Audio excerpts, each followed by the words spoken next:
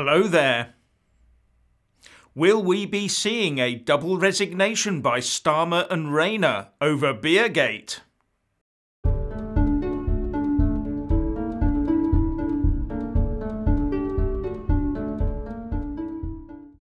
Both Keir Starmer and Angela Rayner have pledged this afternoon to resign should they get fined over Beergate.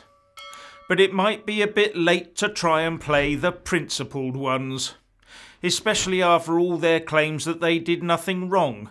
And if they think this will put pressure on Boris Johnson and Rishi Sunak to resign, then I think they'll be in for a big disappointment.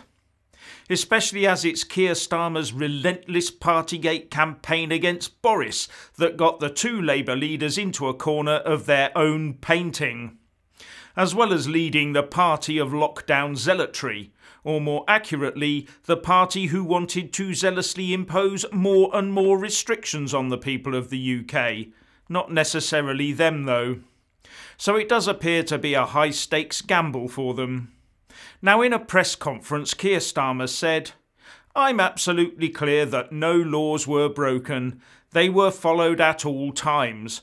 But if the police decide to issue me with a fixed penalty notice, I would, of course, do the right thing and step down."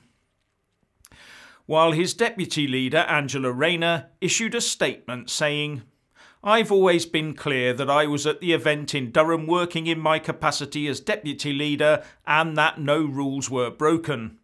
Eating during a long day's work was not against the rules.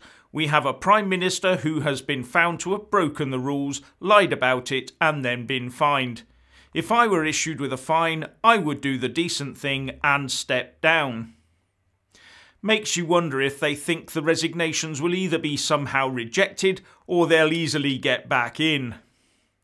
Now, for my part, I would not want to see Starmer and Rayner go. I hold no breath for either of them and do not support the Labour loonies. But with them both in place, it would make it very difficult to have a replay of the last 2 years. And further, it would make it harder for Parliament to push to hand over all future UK pandemic responses to the World Health Organization via a worldwide pandemic pact, a pact that is already in the pipeline.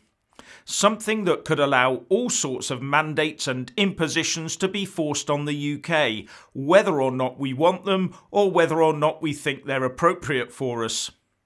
The last thing we need is to have people in positions of power in the UK who would happily hand our sovereignty away, again. And handing this sort of power over to the World Health Organization could, and probably would, result in mandatory and enforced invasive medical procedures and health passes to prove it, with all that flows from that.